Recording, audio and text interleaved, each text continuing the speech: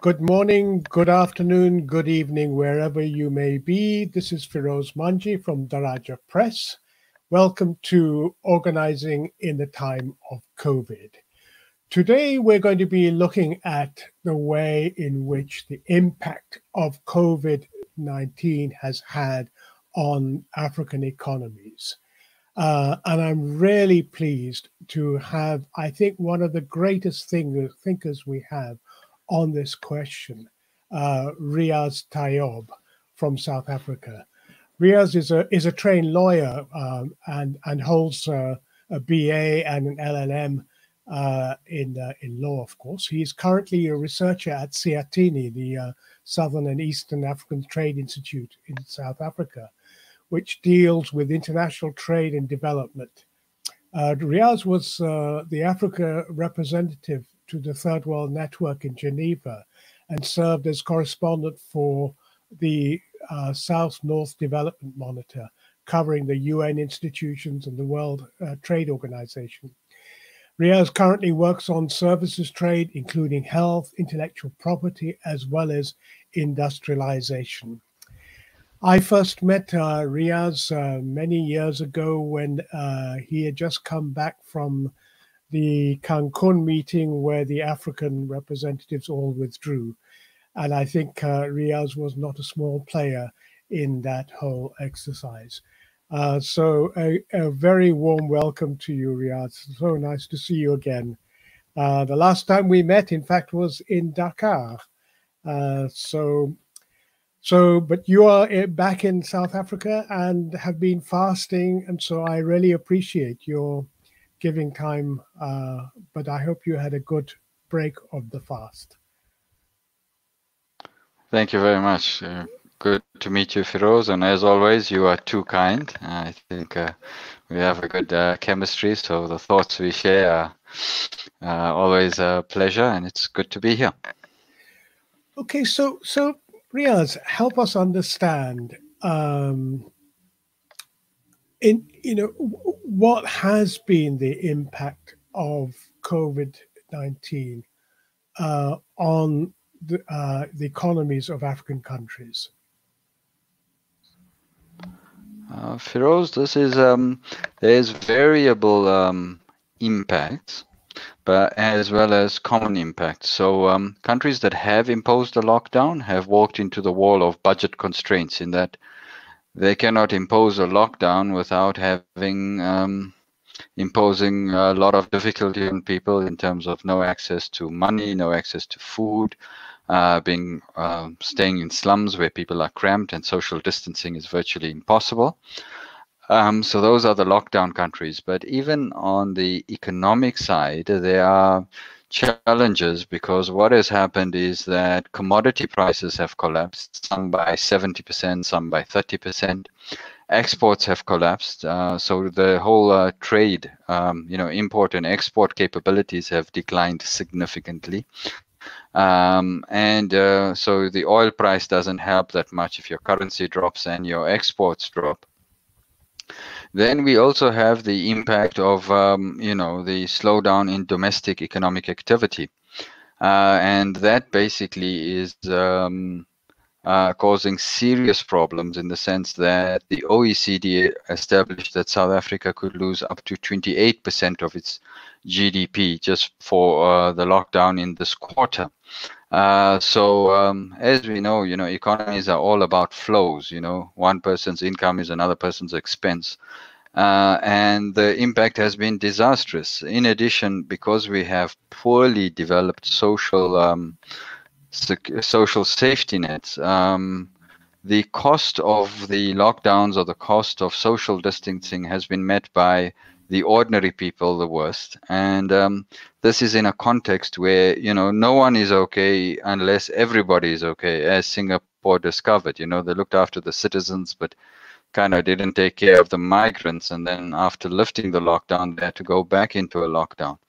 So what we are facing is nothing short of catastrophic. I think its impact will be greater than the global financial crisis of 2008.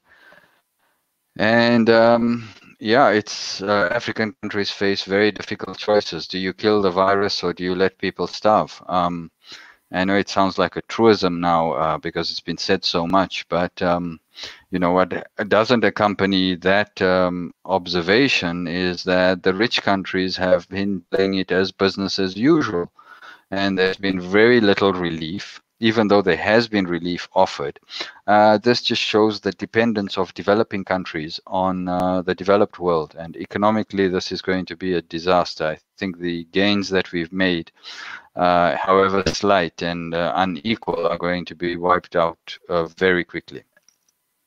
So why are our economies so vulnerable to the situation? I mean, clearly, all economies have been affected in some way, but are there particular ways that Africa makes itself vulnerable to changes in price of commodities, of oil, and so on? Yes, there are a lot of reasons. I mean, dependency theory is well-developed discourse. But for example, you have some countries that rely on one or two commodities for their exports. So you have high degrees of specialization into one or two commodities or even a basket of commodities. And that makes you an international price taker. And part of the reason for this is because of the push towards globalization, the establishment of the World Trade Organization in 1995, the breakdown of special relationships between countries with the fall of the Berlin Wall and, you know, the end of the Cold War, even though it was a hot war for us. So you have specialization in one or two commodities or few commodities that expose you to the commodity market prices. You have low levels of manufacturing, and this is a direct result of globalization. That is the view that we should import goods that are cheaper than we can produce them locally. And what this has meant is that inefficient producers in our region have been wiped out because the protections they enjoyed immediately in the post-colonial period have been wiped out.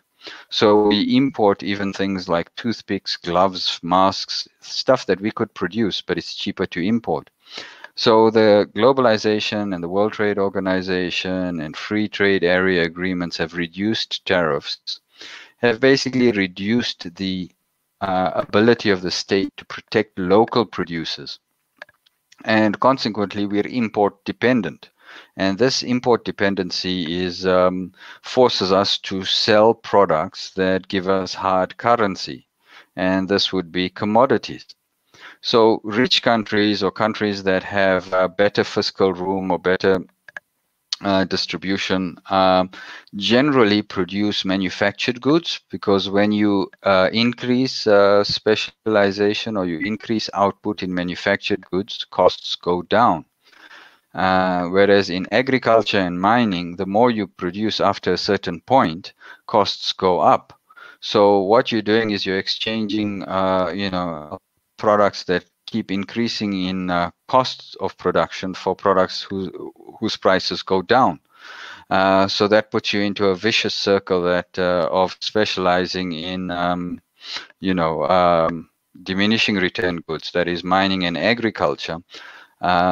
And this situation is actually complicated by the fact that because you can actually export something, there is demand for your currency.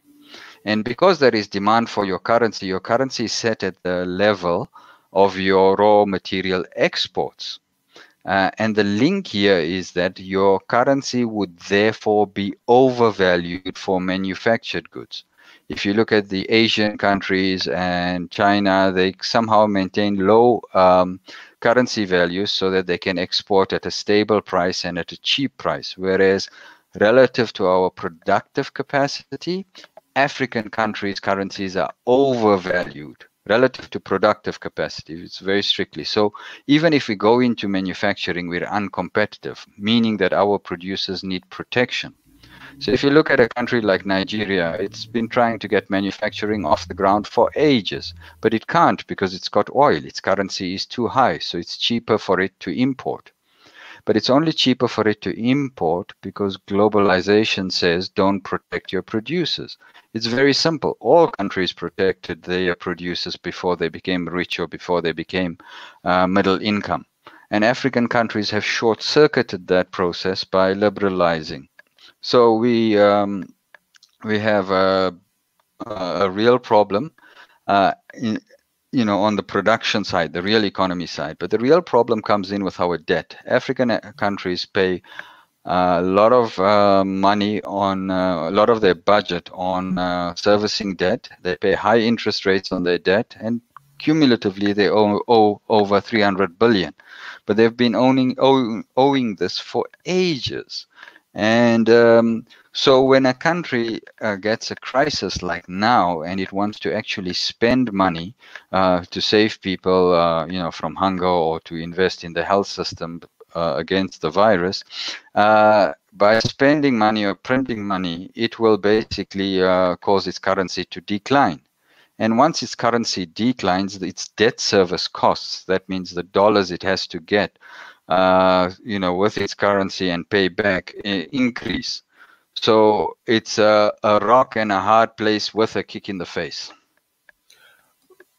But you're saying that African economies have had this huge debt for a long time. So in other words, this problem precedes the COVID crisis.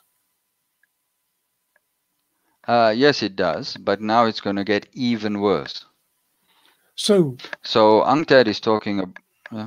Yes, go on. Go on. UNCTAD, you were saying? Yeah, so UNCTAD is talking about having debt relief for African countries, calling for a debt standstill as well as suspension of interest payments. They're actually calling for basically a bankruptcy court or an international mechanism where debt can be restructured and written off without imposing costs on the country that normally come with structural adjustment programs. What they're saying is that we need a fair balance between burden sharing between the debtors and creditors, so that debt can be written off and restructured, and also resources freed up so that countries can actually respond to the crisis. So, for example, by having enough money to pay for food so that lockdowns are effective so that the virus can be killed. So this is a very radical proposal because if you remember, it took about 10 years of concerts and protests and, rock stars coming just to get a few countries debt relief in 1996 under the Highly Indebted Poor Countries Initiative. But because of globalization and everything, those countries are now just as indebted or even more so than they were in 1996. So this is a structural problem that needs a solution. And I think the United Nations Conference on Trade and Development has pushed a very good line. And I think developing countries all over should club together and support this.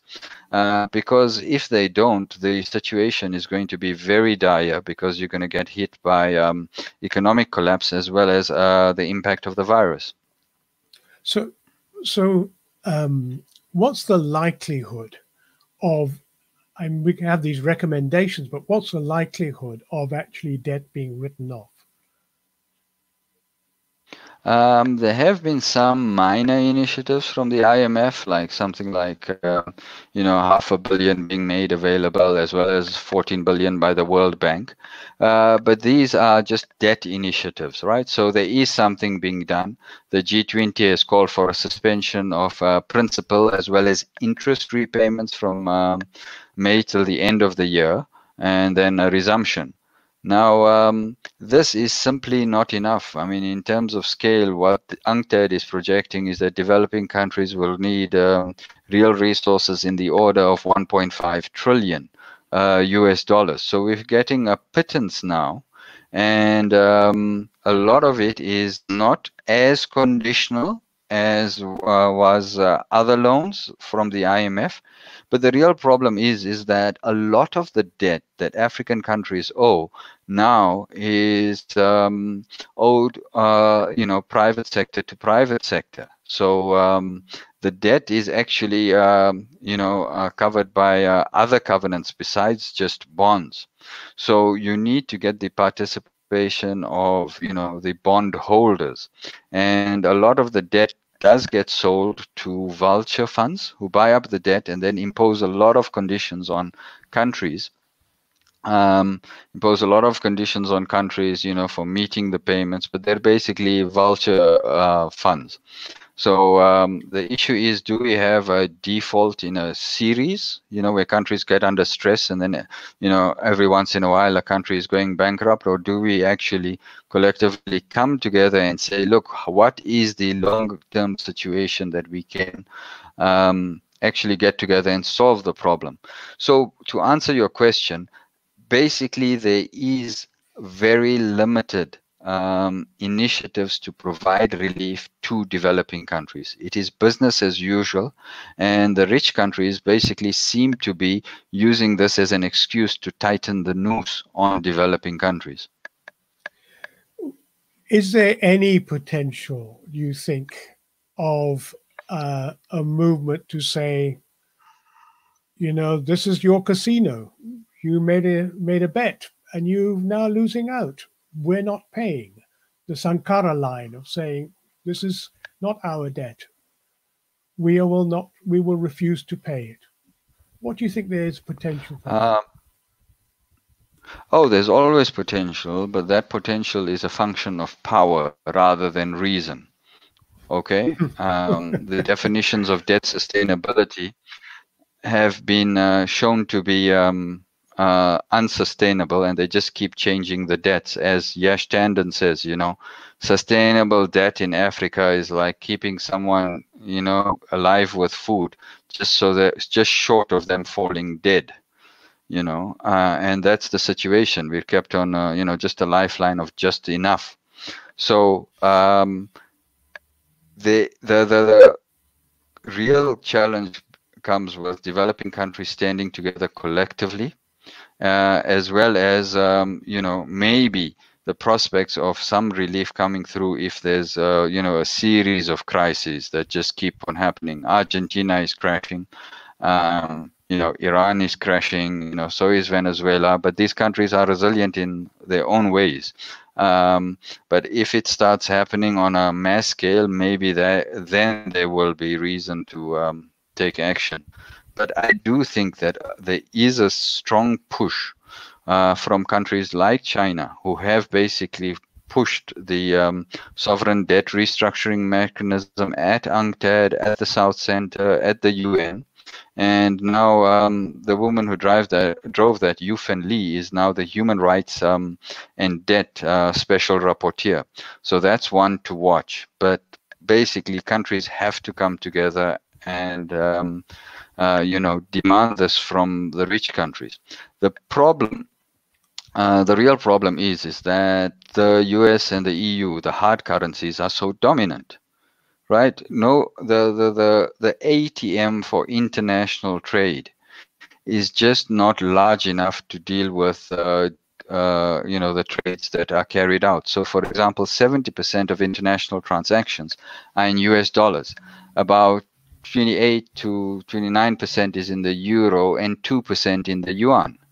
So unless you have currency swap arrangements like Asia does or Latin America is developing, you're not going to be able to net off the amounts owed between countries easily. You have to go via the US dollar. And as we are seeing, I mean, the US is running a fabulous show. I mean, you've got a clown for a president running the show and completely distracting us from what Steve Mnuchin and all of them are doing. And basically that is tightening the noose on countries. That said, the US is providing support to other central banks because there's a real problem with dollar liquidity. So for favored partners, they are getting access to swap lines like Brazil and other countries. that were typically not getting access to dollars at the Fed window. So what we have is that developing countries are facing a reduced capacity to import, as well as a reduced inflow of hard currency that will enable them to actually buy the imports that they need. Or indeed to pay off any of the debt that they've accumulated. But it seems to me that in the past, during the period of structural adjustment programs, there was a tendency for people to just blame the IMF and World Bank for so-called imposing these policies. But in practice, what we have seen, I think, over the last 30 years, is that our elites have a vested interest in these neoliberal policies. They have accumulated huge amounts of wealth. The difference between the rich and the poor has escalated in enormous proportions in all of our African countries. So to what extent then can we expect our leaders, our elites, to actually back a policy that would release Africa from its debts, release it from these neoliberal policies? Do they not have a vested interest in its continuity? They are not affected, I would suggest. Or are they, in fact, affected by the accumulated debt and the crisis, the economic crisis that is brewing? Firoz, I think the difficulty that we do have is that a lot of our elites are bought and paid for.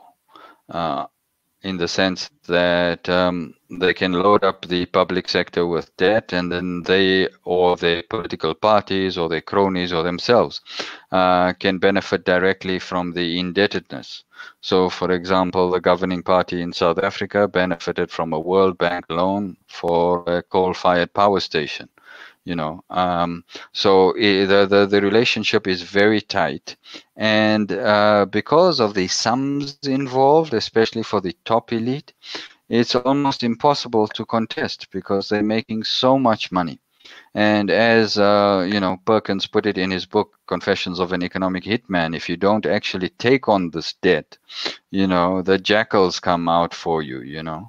And they literally force that down the throat of some countries, but that doesn't mean that there isn't a demand from our elites as well, because they benefit by loading up the debt. So there is a challenge. However, I think that with the development of national capital or national interests or regional interests, it might be possible for us to, for example, in the health sector, link the interests of the elites with local production of health products and high-tech health goods and R&D. All this funding in the budget does not need to necessarily go to imports, although you have vested interests in imports. So if you want to put local production, for example, you got to deal with the import vested interests, and you want to try and marry them. Hope springs eternal, but I think this is an incident where we can say that the ability to provide, adequate ventilators and masks and gloves and so on is a function of good governance, as much as I hate the term, and it should be part of an essential products list that all countries should produce for themselves, because otherwise they will not be able to cope with this pandemic or another pandemic, because the truth of the matter is that the influenza virus is very plastic, and we could have another pandemic or other waves of this virus mutating.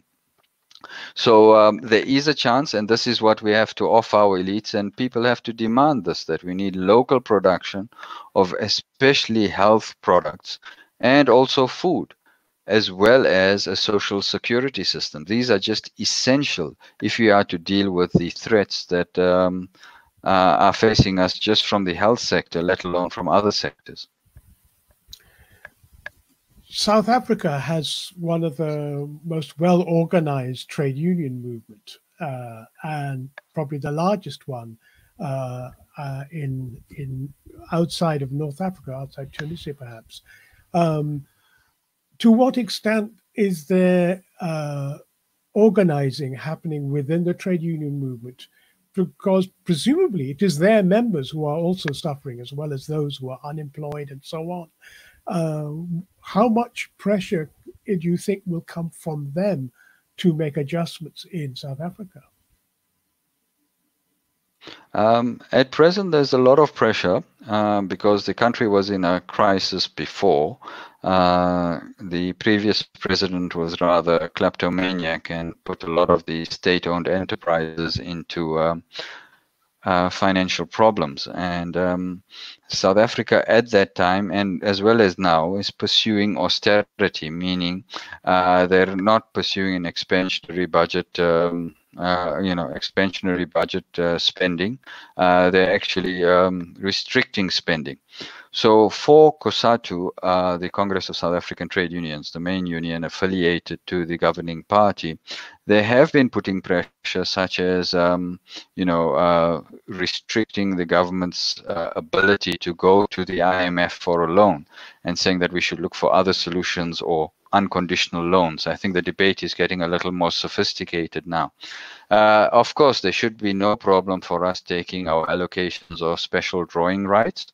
That is the money we've invested, money or tokens we've invested with the IMF, so as to help us, and these are condition free.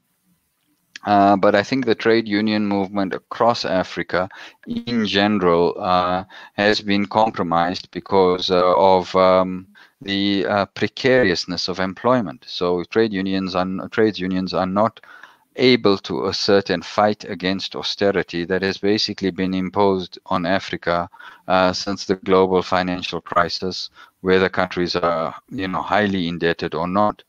The issue of, a labor aristocracy cannot be excluded in the sense that the leaders in charge make the necessary decisions and serve up their members. The trouble is that if they continue doing this, they're going to be wiped out. So, for example, COSATU faces an existential crisis because government here is now reneging on pay increases that were that were agreed to in the past, and is also talking about retrenchments in the public service. And that is where most of COSATU's members are. So I think the contradictions are going to rise. And I think COSATU and the unions will have to be responsive to their members because this crisis is just of enormous proportions. But as I said before, these are functions of power. We have seen many times in South Africa where the actual problem that we face hasn't been met with a rational response. So assumptions of rationality should not, we shouldn't expect those kind of responses. Indeed. So what way out of this crisis? You're talking about the need for investment in production of basic health materials, equipment, and so on. But where's the investment going to come from? Rose, I think that we need global cooperation.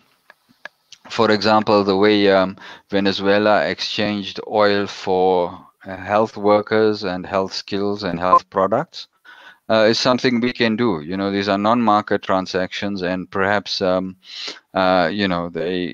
can be pursued in different ways, even if finance is a problem. And they are, there's been enormous showing of goodwill from China to the African continent, as well as by the US to, for example, South Africa and Kenya, or its usual suspects. So there is some variable.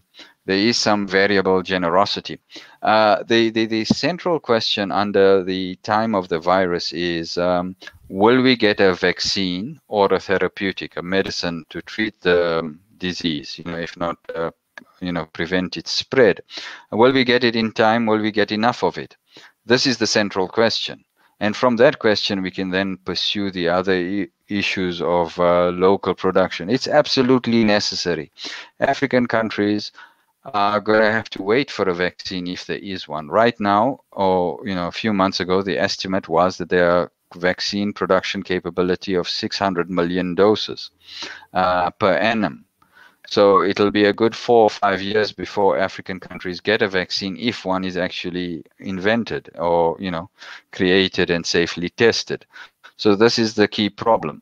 Now, when we look at it from an investment point of view, what we must look at it rather as an infrastructural point of view, because when we look at it at an investment point of view, the normal application is of return of investment analysis.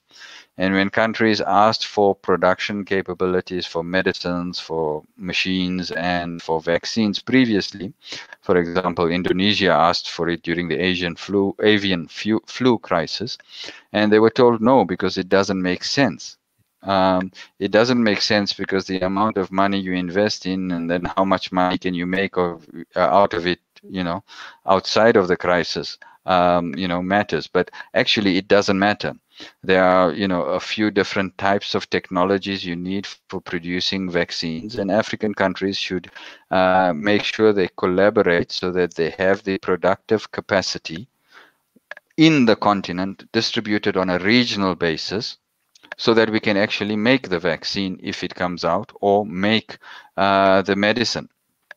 Otherwise, we're going to have to wait in a queue, and that means 4 or 5 years before we get anything. We face a number of impediments on that. Number one is the financial resources, but these are not very high-tech stuff. They're not easy to do, and you have to get them 100% right. You don't want faulty vaccines or faulty medicines going out. But there are countries that are willing to engage in the sharing of know-how, sharing of capital goods and machines and processes.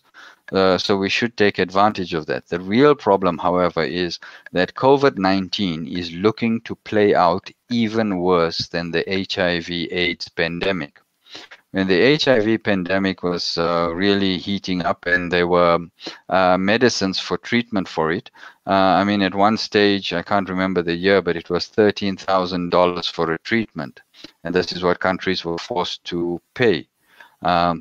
Countries had legal rights to copy these medicines for public health needs, not to make a profit, and they were prevented from doing so. In fact, the the International Pharmaceutical Association, had a case. It was Big Pharma versus Mandela, and South Africa withdrew its case on the promise of aid, and we got PEPFAR and all those types of help.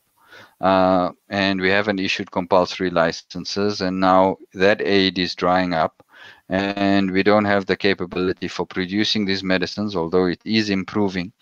So the issue is, do we take a response that increases our dependency, or do we take a response that reduces our dependency?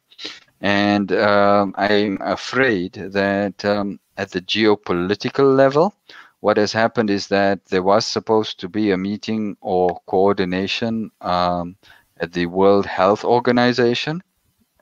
And what happened was, instead of a member state, that means all countries coming together and voting and discussing what should be done about COVID-19 at the World Health Organization, the treacherous Europeans, and I have to say that because they've always been willing to play good cop, bad cop, and then kick us in the teeth when it comes to health. And the Europeans, and particularly the Scandinavians, together with the Gates Foundation, launched an initiative called the ACT Accelerator. So basically what they did was they pledged money for an institution that will provide vaccines and medicines and do the research on COVID-19. And they've taken 7.4 billion of the aid money into their governance structure, and WHO is a part of it, but not a lead player. So basically what you've had is the privatization of the response for coordinating research, coordinating vaccine development, coordinating technology transfer. It's like they've actually learned from civil society's response to the HIV pandemic, and they said, look, we've got to look like we're doing something. And the most important thing is that the rich countries got to control the aid money and control the process. So it's been taken out of the World Health Organization, even though there are processes now by developing countries to actually make sure that there is some centralized coordination by the World Health Organization. The US at least, is rather frank. They don't like the WHO. They think they panded to China and they've pulled up their money. At least they are straight. The Europeans came in there, they're playing the cooperative game. Meanwhile, they're taking the resources and the money and putting it into philanthropic and governance mechanisms that they control. And this is completely unacceptable. What it shows is that, they have not really appreciated the enormity of this crisis, and also that it's business as usual. This is just another money-making situation. It's unbelievable what has happened, and you hardly get any coverage of this. I mean, there are few outfits that report on this. Knowledge Ecology International, Third World Network, Health Gap, Public Citizen, but these are few and far between. But basically, there's been a coup d'etat on the response for COVID-19. And we need to focus on what we want from WHO and how the South can use the World Health Organization resources to, set up a shopping list and a to-do list that meets our needs instead of playing these stupid northern games. I mean, it's crazy because they play these games knowing that the coronavirus can mutate. I mean, the Spanish flu, the initial flu was not so bad. The second wave was remarkably fatal.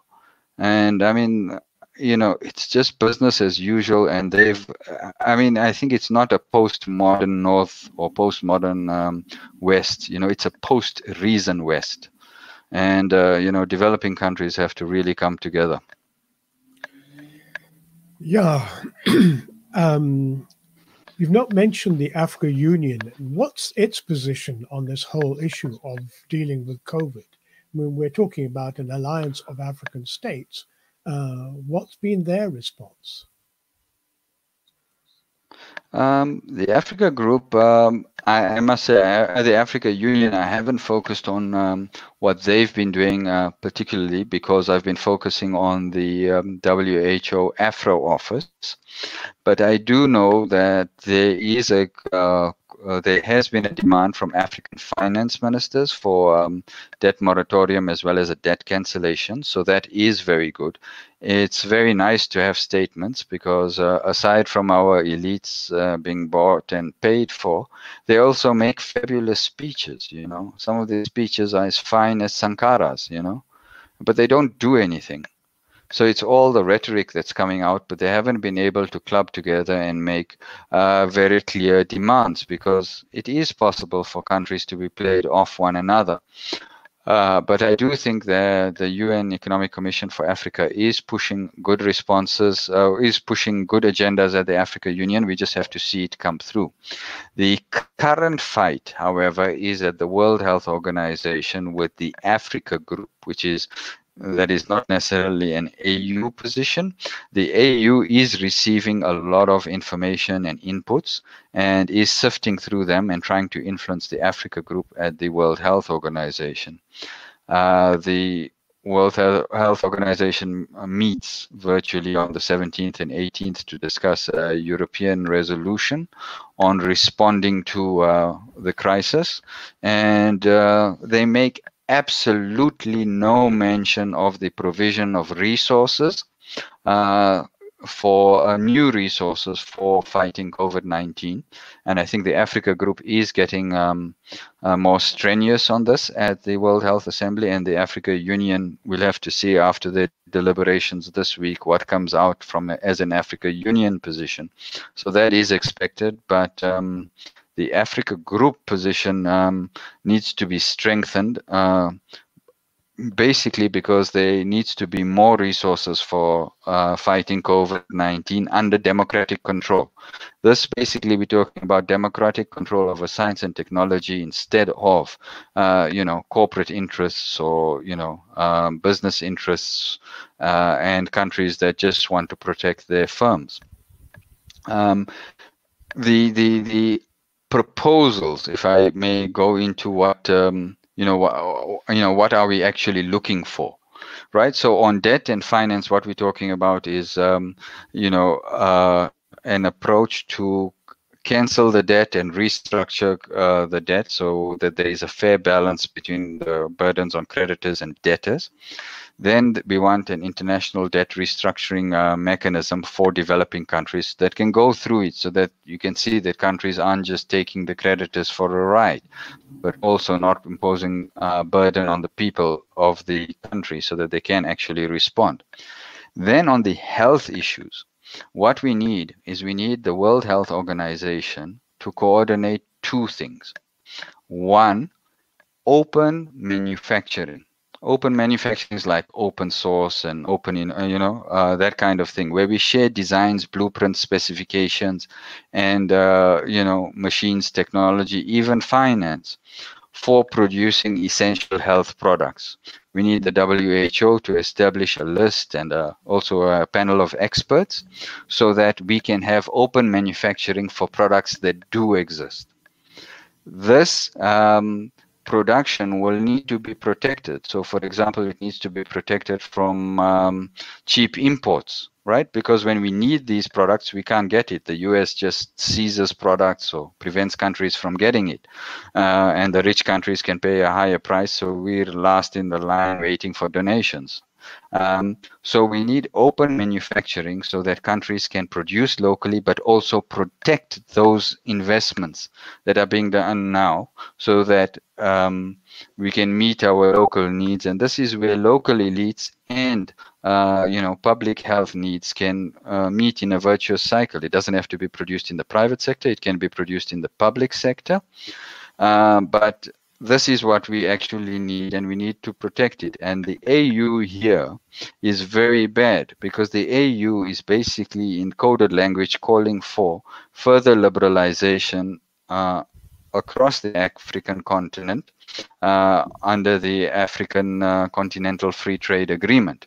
Instead of taking time to rethink what the future looks like or what our needs are, they just want to pursue further liberalization.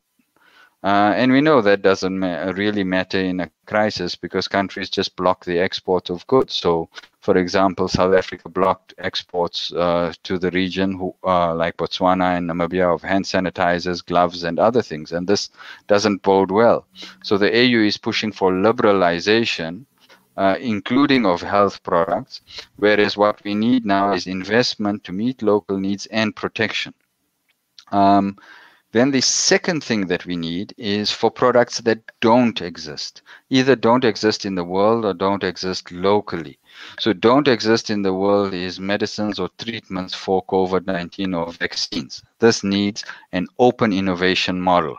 Where we actually need to put money into R&D and mimic some type of peer-to-peer production. Although it's not peer-to-peer, it's basically knowledge sharing, filling in knowledge gaps, and basically, creating shoulders so that we can stand on them, so that we can see far.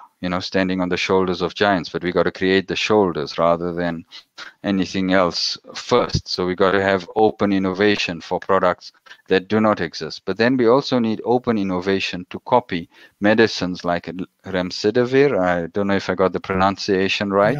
Yeah. That are new treatments that are showing some potential, right? And we should be able to copy them and make them locally. And, the whole thing is it must be regional, because what happens if the major factory in India gets contaminated by COVID-19 and can't produce? Or there's a massive surge and you need increased production of medicine so that we can help a country like Brazil or the US. So we need redundancy in our productive capacity in manufacturing and of medicines. We don't need this just-in-time or highly optimized health R&D or health production systems. And this is most important, and this is what we need to get out of the World Health Organization. So it's distributed productive capacity so that we don't wait in the queue for medicines, treatments, or vaccines, as well as distributed R&D. The most important thing about distributed R&D is that Gates and the EU and all of them think that, you know, you can put money in one side and you get innovation the other side. Whereas Dr. Fauci, you know, Trump's favorite epidemiologist, he says that, listen, we may not even get a vaccine because some of the vaccines for SARS-CoV-1 increase the pathogenesis of people. That means you took a vaccine against SARS-CoV-1, and it increased your likelihood of contracting SARS-CoV-1. So this is a complex problem that we have, right? So what we need is we need all hands on deck. We need maximum effort because directed innovation may not give you what you want. We may get a discovery, right, that is purely accidental. And because of the severity of the virus, we need to have as many spaces and places doing R&D. The approach of the rich countries by thinking it's business as usual, they can make money from it, shows that they really don't understand the problem, or that their elites or their governments are also captured by big pharma or by other interests. But South Africa has an industrial capacity to produce all kinds of things. And I just wonder whether, given the emergency, is there not a case for the taking over of particular factories to produce socially needed products?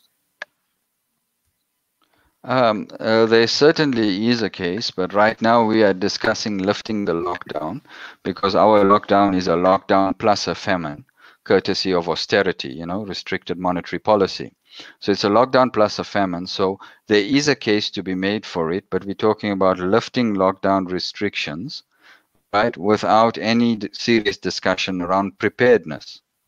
So the epidemiological response is very good, but the public health and the socio-economic is not very good because government is not even anticipating that it will have to bail out the private hospitals here, in addition to all the other costs, because what has happened is it's told it's very large private hospital sector that they cannot do elective surgeries, you know, and procedures. So you've got hospitals that are currently private hospitals that are making losses. You've got public hospitals that are overstrained, and the discussion is not even there. There has been some initiatives for local production, and that has been very good. But like the Europeans and Americans, they simply don't understand the scale of the problem. You know, it's like we're doing a little bit to show that we're doing something without really meeting the need or the demand that we anticipate in this pandemic or the next. So a case has been made for nationalizations of the hospitals, but I don't think that'll come through. What you have is a very powerful set of interests in South Africa, you know, led by old capital in this country, you know, the old Cecil John Rhodes capital and all those kinds of folk playing a very direct role in the decision making on this. And there have been, I mean, even basic requests for food provision or income support to people have fallen on deaf ears. Because they want to keep their credit, they want to keep the credit good, and they don't want to spend. And I think the situation will mirror across other countries. But I must say that the epidemiological response from South Africa has been very good, and I've been surprised by it myself. So when you talk about Gates, the pharmaceuticals, you talk about these venture funds like Ventura, which Bill Gates has major shares in, then we're looking at a situation in which private capital is going to take advantage of the fragility of the African economies to make a fast buck. Do you see this now as a sort of a process of a greater colonization? Some would say recolonization, but an extension of colonization of the continent. Yes, I mean, as far as I see what Gates has done with WHO, instead of strengthening the World Health Organization, he took it totally into private control. When you look at the response on debt relief or debt cancellation for countries, I mean, it's hardly there. You know, countries have to request it, and we have to shine our begging bowls. So I think it's definitely a chance for recolonization, much to the contrary to a lot of people who are saying that this changes everything. I think this changes nothing as far as what we have seen. They're carrying on as business as usual. I think the lead motive for this particular experience for African countries is that the North always has more capability for cruelty. And this is what we're seeing. This is absolutely cruel to force countries to impose lockdowns, not force countries, but, you know, I mean, this is the reality of the situations in conditions that will promote famine. I mean, this is like a medieval response, you know, let it rip or let it wash through, as Boris Johnson was saying. You know, I mean, why aren't we able to protect our people, you know? You have a Department of Education because you need schools. You have a Department of Health because you need hospitals. You have a central bank because private banks go bust and carry on with a lot of shenanigans. So you need to regulate them. If you got a pandemic, why don't we have a pandemic institution? You know, it's almost like people must serve the economy. And, you know, it's really very worrying the extent to which market-orientated thinking has taken over our lives. I mean, what happened to the virtue of the nominally self-sufficient household? I mean, we've become so used to specialization and trading and depending on so many other people that we can't even respond to a crisis. In medieval times, a castle door, or, you know, gates could be shut, you know, visitors kept away, and you would just contain the virus there, you know. And of course, that time they were traveling at 30 miles per day. Right now, we've got far more transport, far more connectivity, and so what we have is that our thinking has become very market orientated. I mean, you know, and people say things like, "Well, it's not so bad. More people die from drownings or from, you know, tobacco." The trouble is that your mortality rate increases when your health system capacity is reached. And I mean, Milan reached that capacity. New York City, I mean, you know, China reached it, and they have huge capabilities. And I mean, it's so inhumane the way we're responding to this. And the rich countries, I think, the rich countries are going to press their advantage to squeeze whatever they want out of developing countries. And I think the current lot, the regime in Washington, really just wants to assert their power, and we're going to have to be very, very careful about how we play this. We're going to have to play it collectively. Yeah, it's very hard not to conclude that there is almost a eugenic policy being implemented with people who are no longer of concern to them dying. The irony of this is that, you know, we had an interview with the author of Big Farms Make Big Flu, Rob Wallace. And he makes the point that these kind of viruses that we've seen happening, SARS, Ebola, and so on, happening over the last few years is a direct result of the deforestation associated with large-scale industrial agriculture and large-scale industrial livestock production. And it is precisely in those areas that people like Bill Gates are one of the greatest proponents of the deforestation and the industrial agriculture. For them to then now take advantage of it at the WHO and just commercialize it seems to me something nothing short of outrageous. But let me stop my rant. I mean, no, I fully agree with you, and please. I mean, I think Rob Wallace does amazing work. It's not only the pressure we put on, you know, taking new land, you know, for under agricultural cultivation. Rob is also very strong on the negative selection that happens when you have industrial meat farming. You know, you keep giving antibiotics and pathogens mutate. You know, it's it's strange that we talk about reservoir species. Is it bats or pangolins, and did it come out of a wet market, or did it come out of a bio lab? When any poultry or any industrial farm, right, could be where this pathogen comes from. I mean, that's look, everyone is hypothesizing, but let's also say that even in biosafety labs, right, to speed the species jump, they use ferrets and rats and mice because they can't keep splicing. It's very difficult to keep splicing to see what combination gives you the species jump. So we're never going to know. And there's all these conspiracy theories, and everyone's playing it on WhatsApp, and this Gates is getting a digital ID and all that. And I'm so concerned that people don't know whether they're going to be first or last in the queue for a vaccine. Like, where's our and I think so. I mean, on Rob Wallace and all of them, I think some of his followers, rather than he, I think we need to be very, very realistic, right? That the powers that be are doubling down. Fossil fuel industry is getting bailed out. Dirty coal is getting bailed out. Big pharma is getting support, right? It's all the cronies that are getting looked after, and everyone else is fed to the wolves. This is not a time for change, right? That said, I'm not saying that coronavirus won't bring change, right?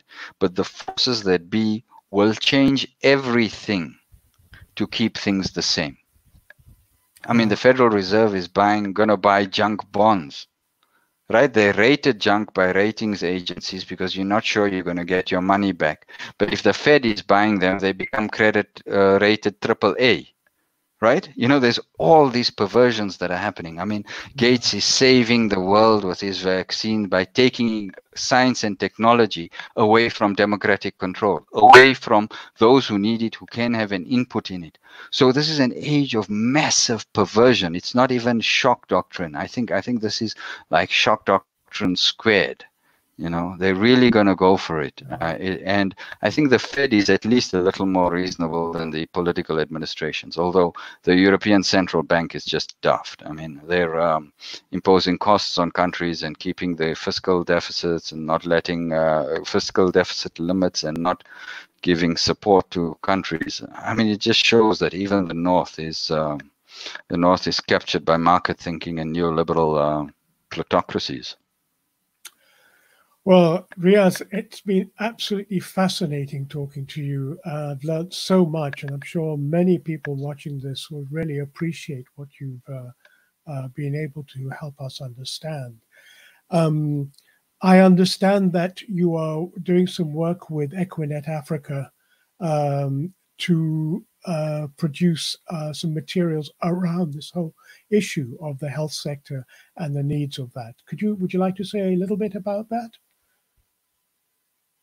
Yes, so Equinet, along with the Eastern, Central, Southern African health communities, is basically producing credible, reliable information that holds a perspective that African people need to take care of themselves.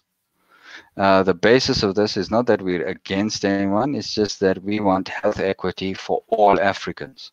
And we've produced a number of briefs. The latest brief is on how we get open manufacturing and open innovation going. And we hope people can look at that so that we can influence the negotiations in Geneva at the World Health Assembly, as well as, knock gates and get BRICS and IPSA and all these development banks to use this as an opportunity to look after ourselves. Well, it's been great. I know I could spend the better part of the day talking further with you, but I think you are also quite late at night. You've been fasting. You have to get up early tomorrow. So I want to thank you very much, Riaz, for giving us time to be on this show. It's been really enlightening, really stimulating. Thank you. No, thank you for the opportunity, Firoz. Assalamu alaikum. Alaikum salam. Go well, and I hope to be in touch again soon. Okay, take care. Thank you. Send the link, yeah? I will.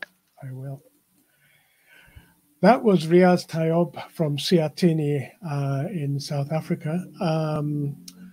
Goodness, what a lot of thinking he's doing. I think I was really, really, really most interesting perspective from him. Thank you for joining us here on Organizing in the Time of COVID-19. This is Feroz Manji from Daraja Press signing off for today.